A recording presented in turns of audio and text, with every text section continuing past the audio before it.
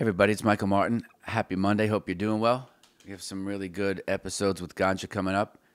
We recorded two of them Thursday for this Wednesday and the following Wednesday. Just because we're busy and when we have the time, we like to get those things recorded. So we got them in the can, as they say. We answered a couple of questions. One is about, position sizing around a 5 standard deviation move.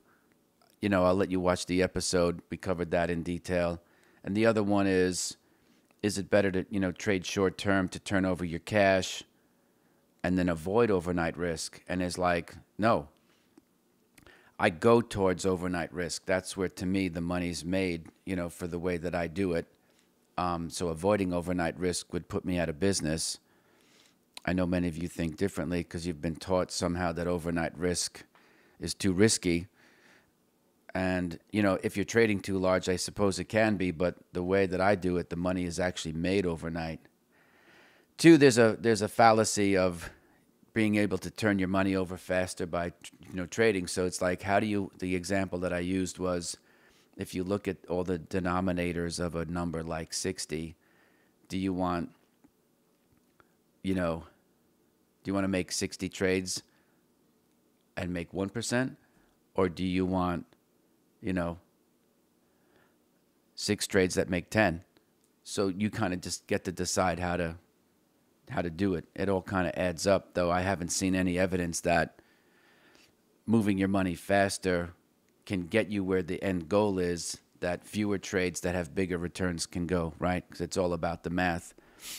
And the frequencies are largely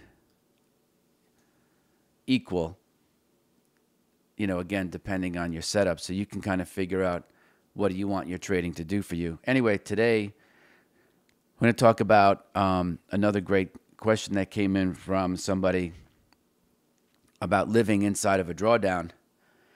I don't really differentiate winning periods and streaks. I don't think in terms of streaks, winning streaks or losing streaks. I don't think about losing streaks. Now, at the beginning, when I didn't know what I was doing, that stuff might have had a bigger impact on me. I just don't remember. As far as seeking validation, I kind of knew that the rules had a positive expected value. I just hadn't seen it happen in actuality. So my mindset example would be, put yourself in a spot where the expected value of a trade, and say you do 1,000 trades, your accuracy rate's 40%. So when you look at the result of any one particular trade, you're basically saying, okay, I have a small paper cut loss. That goes over here in this basket. You have a winning trade where you make your 3R or whatever your number is. Okay, it might be fewer, but it's a bigger parcel, so to speak. I'm just going to put that in the winner shelf. And so then over time, I have the benefit of a lot of history. I'm able to say, I take everything in stride, I guess is the easiest way to say it. There's really no reason to get worked up or to feel differently because I'm in a drawdown, because I expect them. I try to minimize them through position sizing because I generally have an idea. Again, none of this stuff is backtesting, doesn't predict the future, but it can help you anticipate things. You can always emphasize, again, the parts that make you most uncomfortable, which, of course, would probably be how many drawdowns do you have over a 20-year period of time, right? So that can help you and your emotional constitution, right? You got to figure you'll have at least one a year, depending on your size, too. Like, your position sizing and drawdowns have a lot to do with the magnitude of the drawdown and its duration. So you can kind of position size around not just how much you want to make, but how to also minimize your drawdown. So I don't really think of it as like something I have to live through, like someone had cancer and we have to endure or blah, blah, blah. It's just more like if you want to, I always say it this way. Even if you don't want to go pro, you probably want to kind of get the results that professional traders get. And that means you have to kind of dovetail your behavior with what they do, even if you're only just going to run your own money in-house, right? And so in that mindset, when you're a pro trader, you kind of understand that losses are part of the business. And so you just take them in stride because you expect them. It's not that you celebrate them. I don't actually celebrate the wins either because it's just part of what I do. Right? My trading is an extension of my behavior, which was, conjugated completely with my emotional makeup. And I guess I know it's easier for me because I have a lot of experience, but I don't let any one particular trade put me on a tilt, neither a big winner nor a loser. I don't have big losers because I don't let them get there. And I'm very willing to surrender a position to get out of it, if it's not going in my direction, pretty quickly. And I just come back the next day and kind of see or follow my rules, like you would do. So I don't have any real special trick in that if you're going to do 1,000 trades, you can understand that you're going to have a drawdown. I think what's difficult is that a lot of folks are doing discretionary chart reading at home, and they don't even really know what the expected value of a trade is. And so if that's who you are, to me, that says a lot about a person's behavior. You must have a lot of faith in somebody else's rules. But I couldn't operate like that because I'm responsible for the P&L. I don't get to delegate blame to, fast money people or Jim Cramer because I have his action alerts, if he still has that, or some investment club or any other type of alert service. I got to shave my own face and,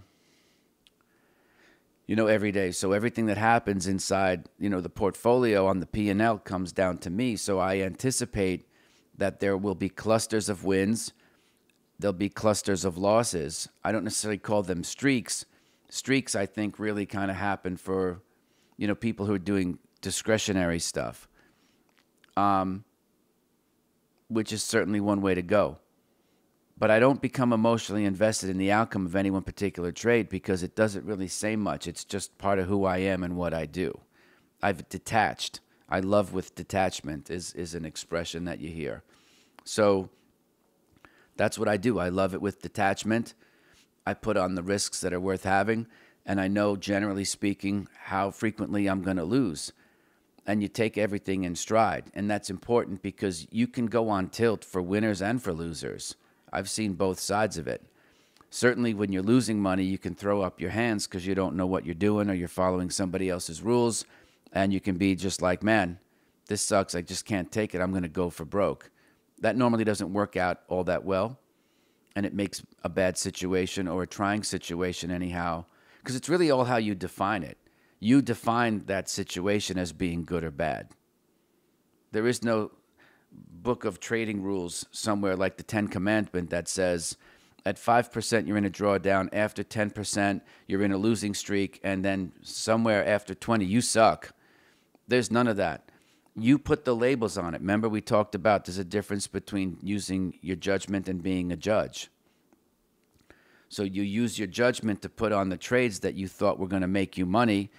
The outcomes showed up the way that they did, and now you're going to judge your own judgment when in many ways you didn't know what you were doing from the very, very beginning.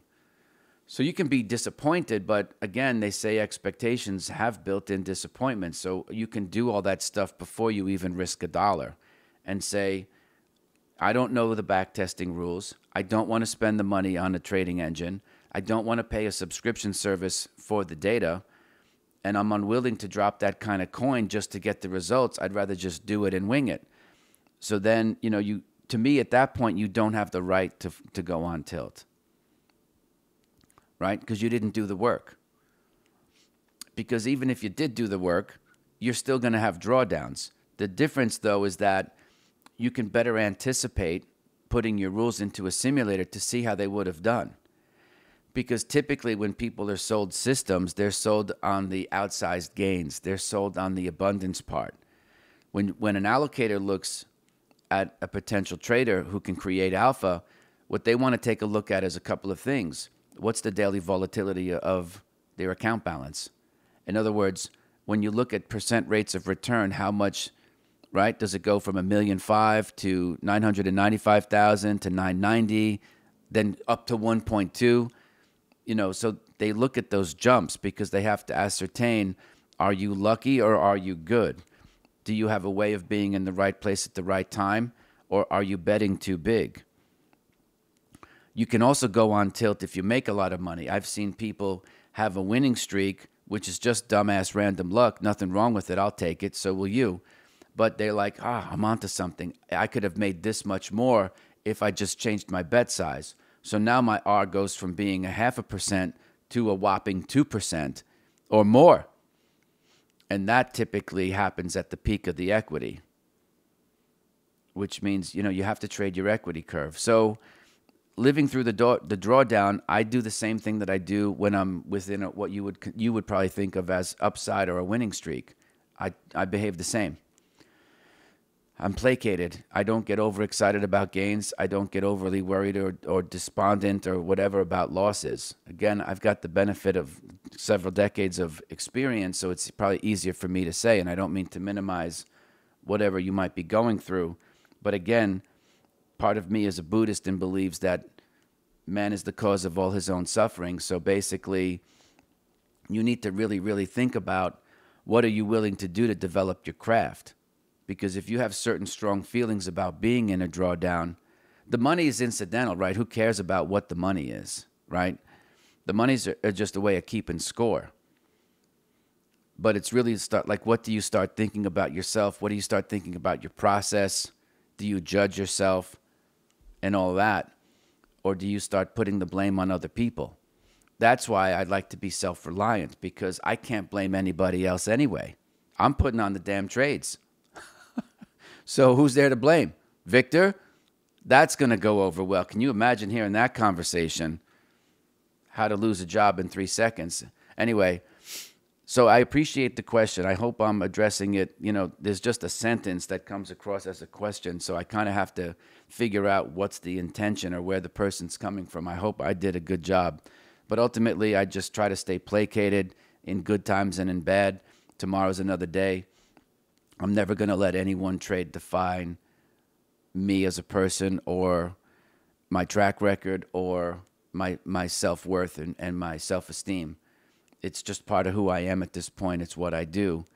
And I'm powerless over the results. The best thing I can do is control the controllables.